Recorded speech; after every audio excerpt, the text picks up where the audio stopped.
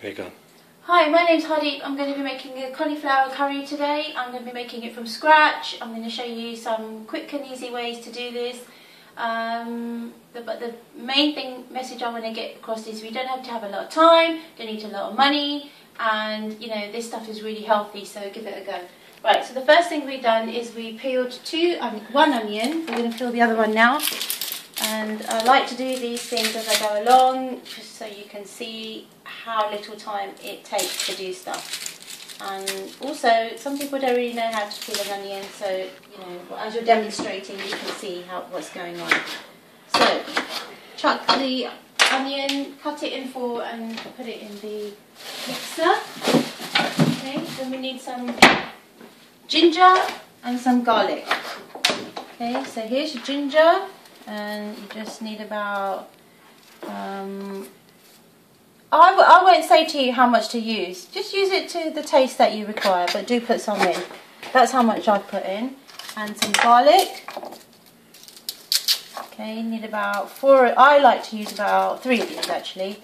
Okay, just give it a good press down hard on it. It will break up the garlic a little bit and it will make it easier to peel. Okay, and yeah, so this is, you know, like what I want to get across is real Indian food, cooking at home, making everyday dishes. Right, so that's your ginger, garlic and onion. And one of these chilies I'm going to use, I like to, when I buy my chilies, I take the ends off and then I freeze them. So chuck one chili in and then give it a whisk.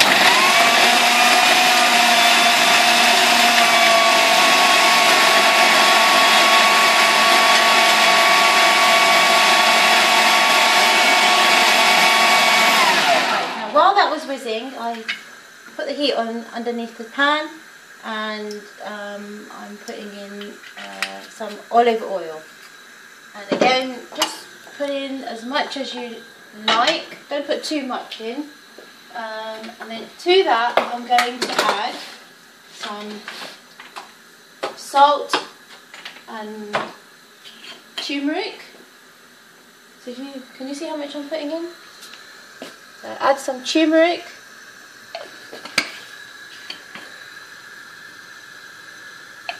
So this will add it in. I like to add it in just as the oil is heating up. And that was salt, and this is some masala, homemade masala that I make, which has cumin seeds in it, and various other spices, which I will show you how to make on another video. Okay, what else should we put in? There's nothing else. Okay, so give that a good mix around. So you want to cook through the spices. Okay, flavour your oil, and you know, just some people like to dry roast their spices. I like to cook them in the actual oil itself. Okay, now that hasn't taken long, has it? And that's going to be the base of your curry, and it also is the base of all Indian curries that I make. Right. While that is heating up, I'm going to take one large potato and peel it.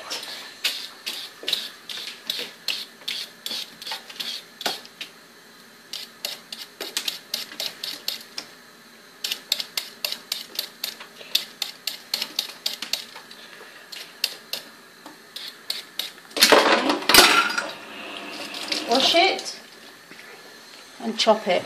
And you come back here, you can see the oil is now,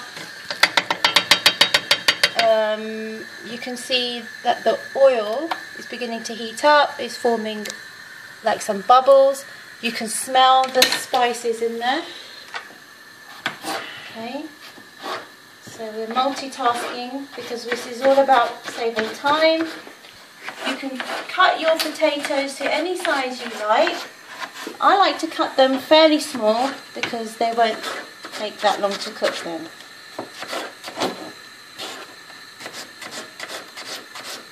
Okay, so that's your potatoes ready to go in. You know this is ready now because you can see some smoke coming from it. Now turn the gas down.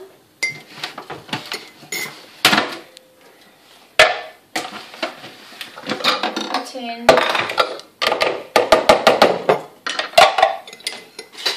your mixture of onions, ginger and garlic and 1 chilli, all in one go. Okay. Mix it around. The gas is on now, the lowest heat that you can have it on. Okay, give that a really good mix. Let all the flavour of the oil and the spices coat your onion, ginger and garlic mixture.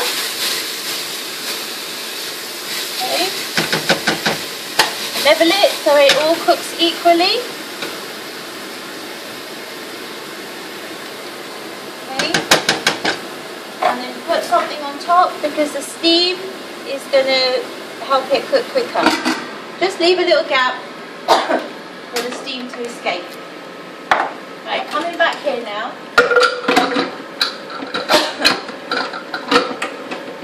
Just putting this back in because if I've got some fresh tomatoes in the fridge, I'm going to use them and get them ready. Have you got any fresh tomatoes? No, you haven't. Okay, when you get a tinned tomato,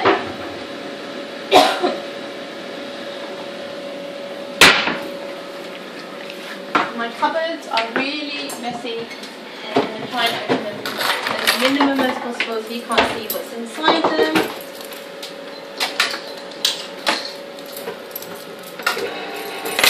Okay. Have a look at what's going on here. Everything is cool, nothing's sticking to the bottom of the pan. Level it out. These tomatoes are chopped tomatoes, but I still like to whiz them up. About half a can of tomatoes. So they're as smooth as can be because my children don't like bits. So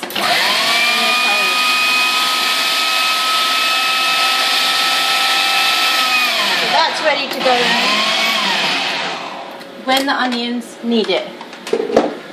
Right, now, next. We're going to cut the cauliflower.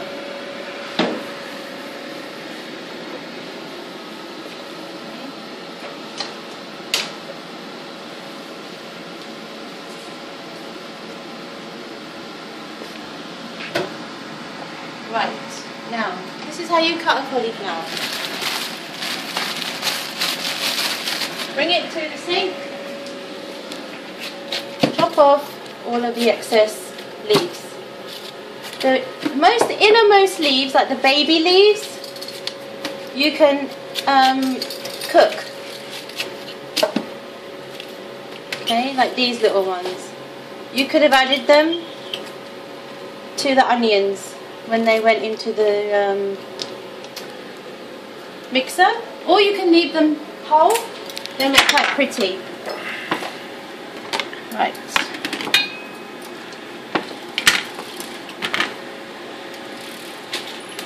Let's have a look what's going on here. You know when this is done because all the water would have left the vegetables, the onions, the garlic and ginger, so there will be no more steam coming out. And then what will start to happen is you will see more of the oil. At the moment you're just seeing a lot of mush basically and steam. Okay, now let's put these potatoes in here because they're ready to go in. They're ready, they're chopped up and ready. Okay. So this is a recording which has not been stopped and started, so you can see But so far, how long is the recording? 5 minutes. Within 5 minutes we've done all this. And we haven't prepared anything in advance. Okay, now the cauliflower has got a core. Oh, you've seen all I did was I cut through the core. Now I'm just going to gently break up whatever breaks up. Okay, these leaves look lovely. They can go in like that. Okay. Now, again, the potatoes are quite small. I like to cut my cauliflower quite small because I don't want to be cooking it for ages and ages. I want it to cook quickly, and obviously the smaller it is, without it being too small, otherwise it will just break apart. And the whole beauty of a cauliflower curry is that you have whole bits in it, not mushy, mushed up cauliflower. Okay, so we're going to cut these as small as we can. And I'm not going to wash it, there's nothing wrong with it. By washing it, it's just going to add extra water to it, and that will also make it mushy as well. This core, right in the middle, is nice and soft, and that again you can use. Okay? Back in the olden days, they used to use as much of this as they could and feed, as many people as they could with it. So that's that. Right, so we have our cauliflower, we have our potatoes ready to go in. We've tried to make them all the same size. Now, what's happening here?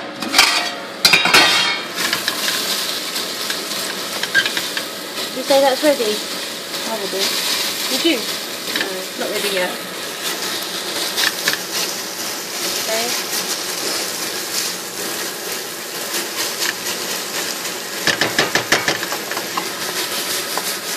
Again, because we don't want too much moisture. We want the moisture in the beginning to help it cook as quickly as possible, but then we want the moisture to leave as well. So now, this time round, I'm not going to put the lid on. Okay. Oh, that's happening. I'm going to have a bit of a tidy up.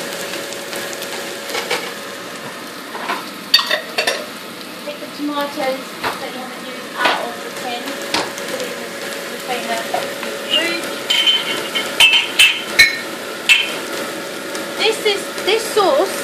This sauce in the bottle. So if you haven't got time to make the base yourself, you can buy this base from our website. And obviously, then all you would be doing is preparing your veg, emptying this into the pot, eating it up. Vegetable, you can use chicken, egg, anything you want.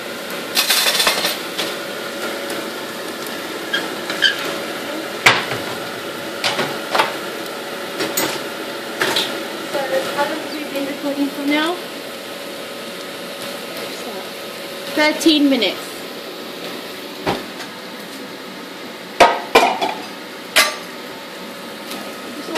Getting rid of all these vegetables I've cut through.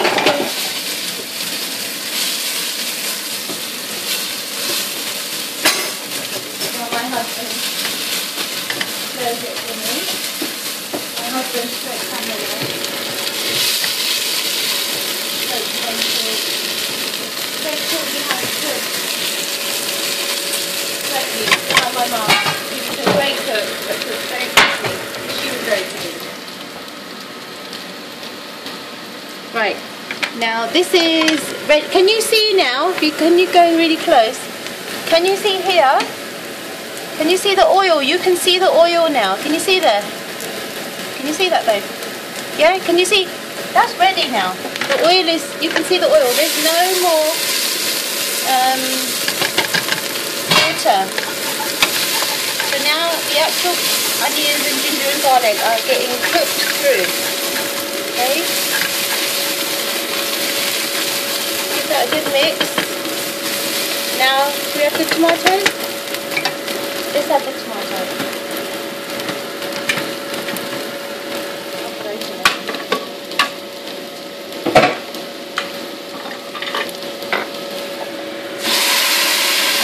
tomatoes.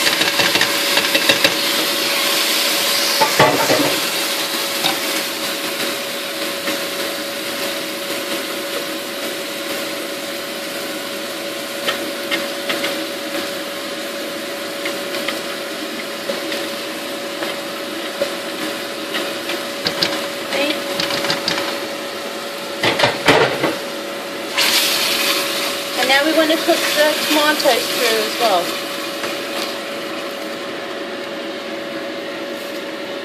Okay, and we can put the lid back on this time and turn the gas up as well.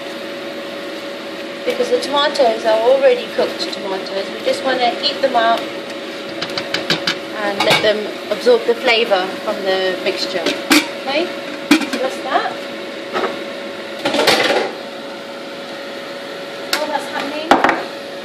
Tidy up.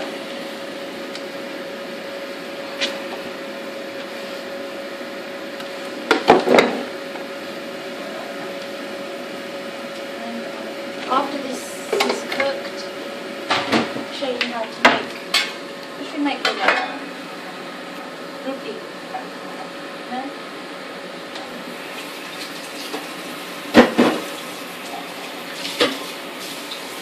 Now, the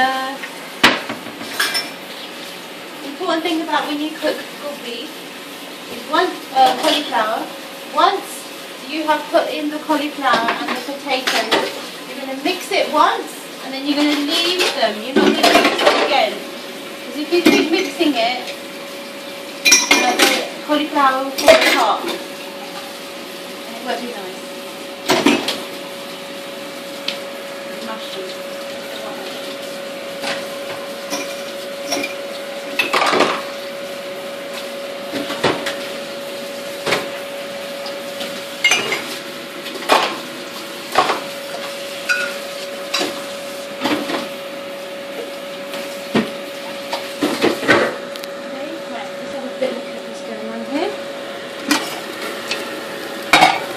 Now, can you see the holes in the tomatoes in the mixture?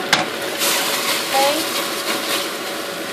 Those holes have appeared because the last of the moisture is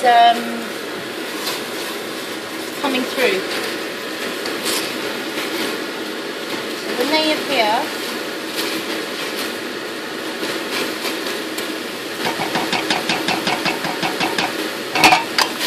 just level it off one more time.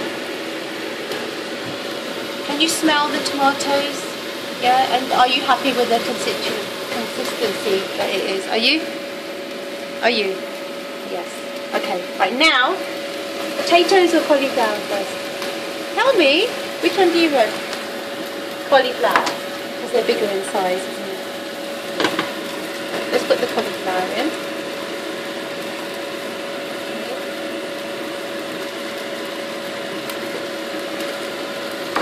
Remember, we're going to mix this once, and then can you see all the steam straight away? There's loads of steam. That's the cauliflower beginning to cook. Okay, coat that all up.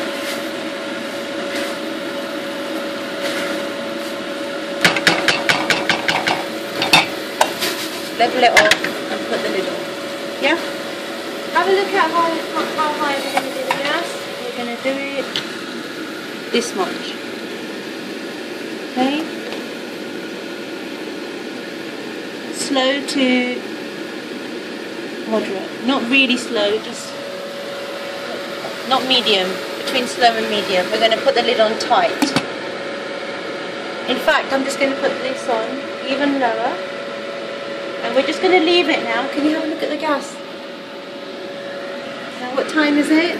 It is 20 minutes it took for us to get to that place. Now we're just going to let it cook for about 5 minutes and we're going to have a look at it. But we're going to cook it very slowly, so there's not going to be much done in 5 minutes. So we're going to pause here and we'll be back soon.